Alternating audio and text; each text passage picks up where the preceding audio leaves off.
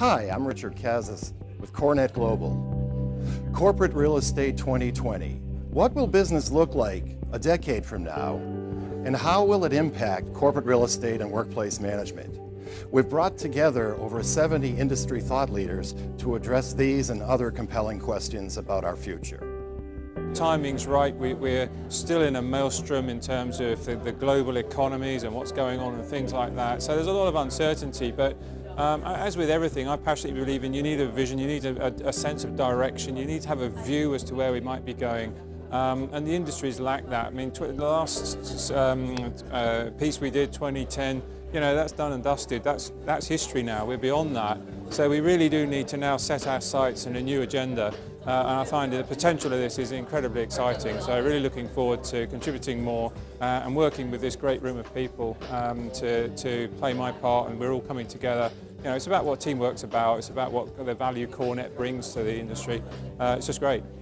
The thing I'm always trying to do is encourage people to imagine what life is going to be like in 5 years' time in manageable proportions, and then say, well, let's go there today. What is it we're going to need to do to get ourselves to the place we need to be in 5 years' time? How will work have changed? How will the technology have changed? What will people's work patterns and lifestyles be like? Let's try and anticipate those in manageable chunks, and let's sort of design for those. Because the alternative is simply to design for what we know today, and that's a rear view mirror exercise, which actually isn't very interesting and it's not very useful. I don't think industries or our whole role in this will actually survive if we don't start to really work on this global question and move it forward as a global idea. There's too much rich information, ideas all around the world, and that's what our job is, to connect all of that, I think. It seems like a pretty good opportunity for members of CoreNet Global to, learn more about what they're doing. You've got to get involved. I always think that everybody somewhere has a comment or an idea that is so powerful and can actually move everybody on. You have to come forward. You have to be part of this.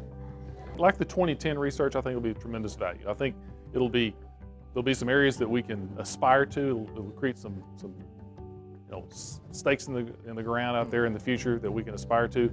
Also draw us together as an industry to help us have a common vision of where this industry is going through all the change. I mean, technology will be a huge driver for us. I think we have to get our arms around that and what it means for the workplace and real estate. So I'm excited about the 2020 project. Great. So as a board member and as a leader of CoreNet Global, I guess you'd also encourage other members to get involved in this. Yes, I would. I think research and collaboration is the cornerstone of CoreNet. That's really what this organization is about. That's the biggest value that I've derived from it over the past almost 20 years of membership.